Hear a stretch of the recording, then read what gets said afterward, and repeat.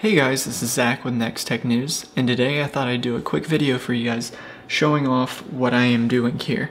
Obviously I'm not at my normal studio and everything. I'm actually at my parents' home right now, visiting for Christmas and all that kind of stuff.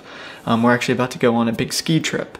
So there's a couple things that I had to do here. I was still editing, my Mac Pro video, and so I decided to bring this computer so I could finish editing, but this computer doesn't have Wi-Fi, and I'm not close enough to the router here to actually hook up hardlined in.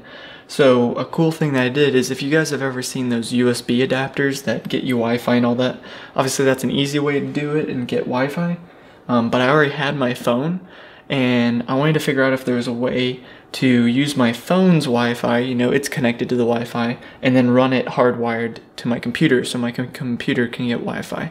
And there is a way to do that through two different applications, or through one application, but it's two different apps, one on the computer and one on the phone. You download the Foxfi app, and I'll have links to this in the description, and then you download the PDA-NET app through Foxfi, and that's what you put on the computer. And between the two, you're then able to take the Wi-Fi off the phone and run it hardlined into the computer so that you can get Wi-Fi on the computer. So I'm going to show you guys how you do this and everything, and we'll go from there. So on your phone, you need to go to Google Play,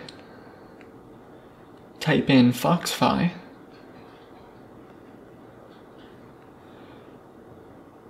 this is the without root version. Go ahead and install it. Obviously mine's already installed, so I'm just going to hit open. When you open it, after installing it, it's going to look something like this. When you open it, go ahead and click activate USB mode.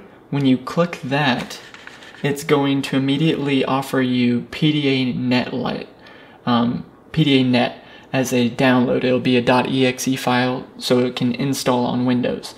And what I recommend to you is, since obviously you have a phone, go ahead and install or download that application on your phone, because your computer doesn't have Wi-Fi yet.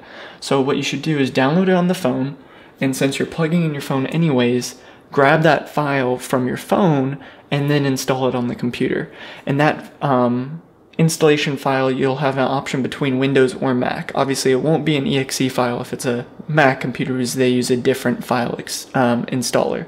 But when you click that, once it installs on here, basically all you have to do is check that box off, and then you're going to come to your computer, go to the show hidden icons, click PDA-NET ready, and when you click that, hit connect internet USB. And when you connect it to the internet, you then have Wi-Fi.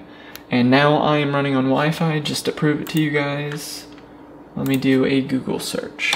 We will search Next Tech News.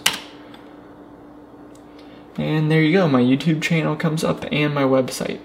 So that's how you do that, and I really wanted just to show you guys that real quick because I thought that was really cool. Foxfi is free for a certain amount of time if you're just using it for little quick hits, but it is a cost if you wanted to use it like non-stop for a while, use it as a permanent USB adapter.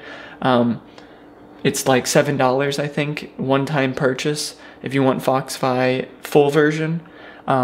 And honestly, it's not that bad. Basically, all you're doing is you're spending $7 on an app rather than going out and buying a $30 adapter. So either way, you gotta spend some money, but I thought this was a really cool way of doing it, because honestly, you're always gonna have your phone with you, so you can always access Wi-Fi, but you're not always gonna have a USB adapter with you. Just in case you guys were wondering, the phone in this video is the Pixel XL.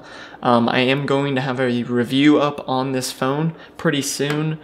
Basically, I figured the best time to review it would be over some traveling.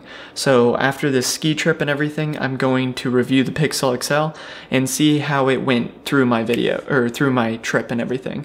But I hope you guys liked this video. I thought it was a really unique trick that you can do with the Pixel XL, or really any Android phone. And I hope you guys liked it. So this is Zach with Next Tech News. See ya.